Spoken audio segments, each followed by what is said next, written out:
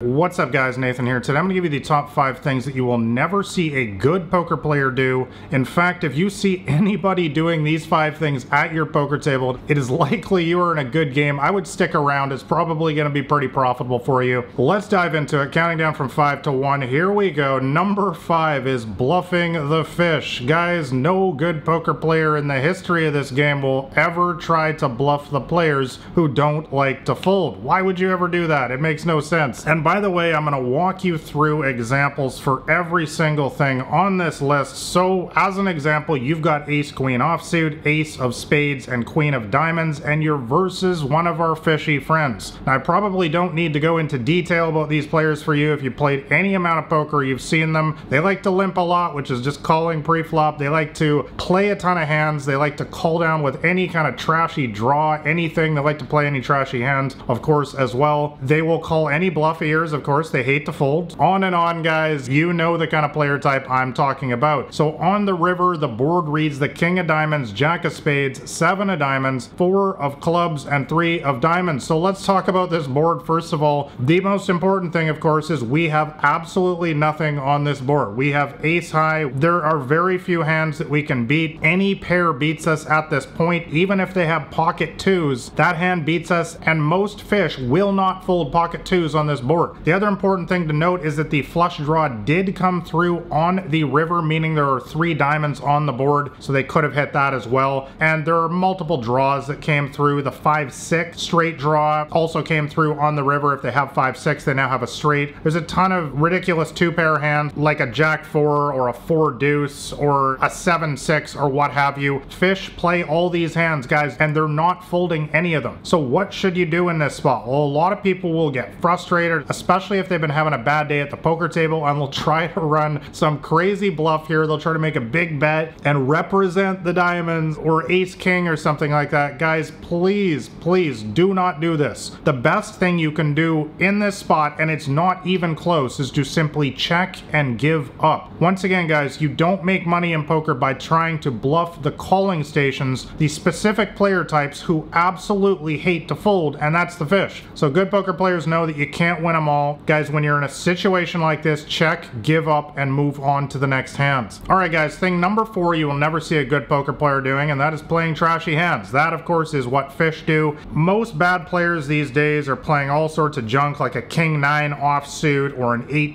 offsuit. And when I say offsuit, by the way, I'm just talking about 2 different suits, so the king of hearts and 9 of spades. Guys, you don't make money playing these hands in poker because you're simply going to be up against a superior hand most of the time.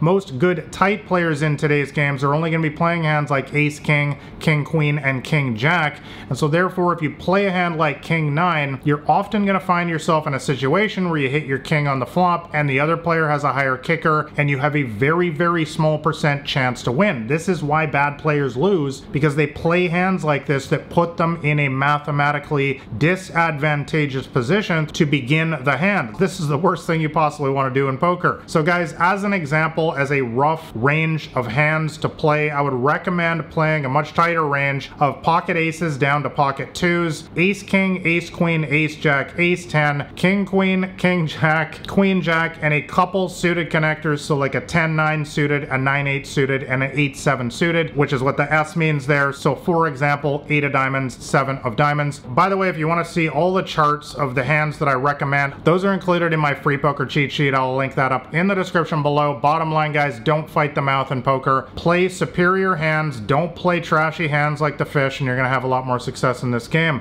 Let's move on to thing number 3 that you're never going to see a good poker player doing, and that is paying off the nits. So guys, let's talk about the other player type now, the nits, the rocks. These are the players who sit around playing incredibly tight. All the hands that I just told you, they're not even playing all of those. They're literally waiting for aces, kings, queens. They're trying to hit a set, like a 3 of a kind on the flop. They're waiting for their flush. Guys, these are the players who, when they finally make a bet or a raise, trust me, they have it. They're not bluffing you, so you don't want to play into their game. So for example, you pick up pocket aces, ace of spades, and ace of diamonds, and a nit raises you on the turn of 9 of diamonds, jack of spades, 8 of diamonds, and 5 of clubs. Guys, there are so many different possibilities that a nit can have on this board. They have probably successfully set, mind you, meaning that they probably have a hand like pocket 9s, pocket jacks, pocket pocket 8s or pocket 5s. Queen 10 also flopped a straight on this board, and 7-6 turned the straight on this board. Guys, bottom line, the tightest, most passive players at the table, which is what the nits and rocks are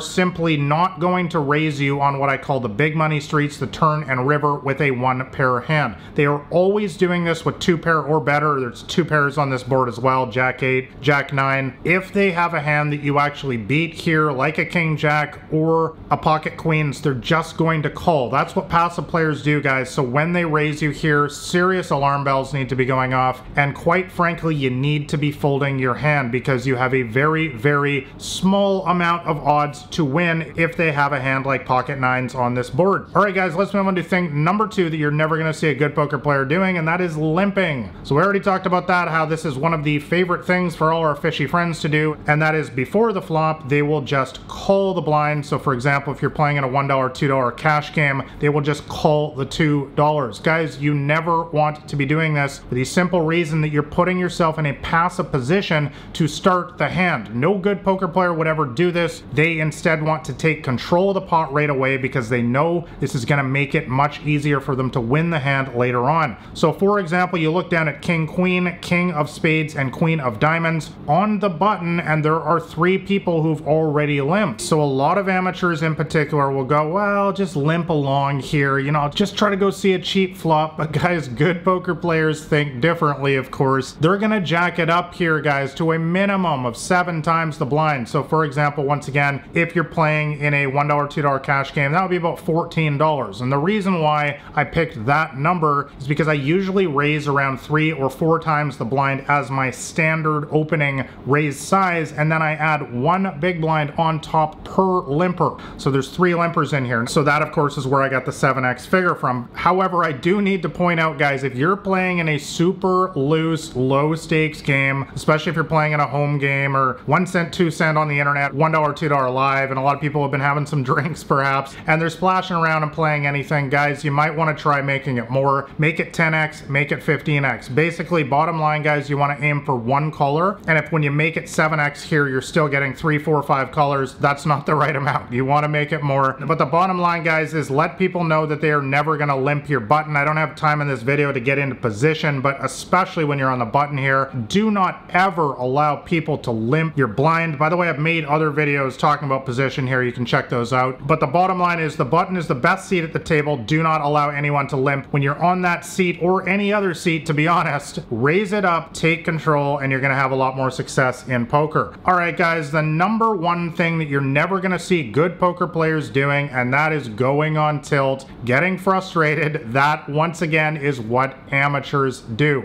Guys, I can tell you from my nearly 20 years in this game, 10 plus years as a professional, and having coached hundreds of students in the small and mid stakes games, this is the number 1 thing that holds them back, and that is getting frustrated every single time they get a bad beat. For example, you've got 2 red aces, ace of hearts, ace of diamonds, and a fish goes all in before the flop, you call, and they hit their lucky 6 on the flop. Guys, it's gonna happen close to 20% of the time. There is nothing you can do here. Of course you want to call off all your chips when you have the best hand in poker, but we have to make peace with the fact that you're gonna lose the hand 1 out of 5 times, even though you did everything right. This is something that is very difficult for a lot of people to accept in this game, because in most other games out there, if you make the correct play, you get to win all of the money, you get all of the benefits, but that's not the way it works in poker, guys, and that is why poker is so profitable, because the fish can get lucky 1 out of 5 times, 1 out of 4 times, and that keeps them coming back for more, putting in more of their money, and ultimately giving it all away to you in the end. Guys, when a fish gets lucky against you, it doesn't mean the site's rigged, it doesn't mean you're the most unlucky poker player in the world, it's actually just math. Alright guys, like and subscribe if you found this one helpful, and if you want to know my entire strategy to smash the small and mid stakes games, make sure you grab a copy of my free poker cheat sheet. That will be the top link in the description below. Thanks a lot for watching, guys. All the best with the poker tables, unless you're on mine.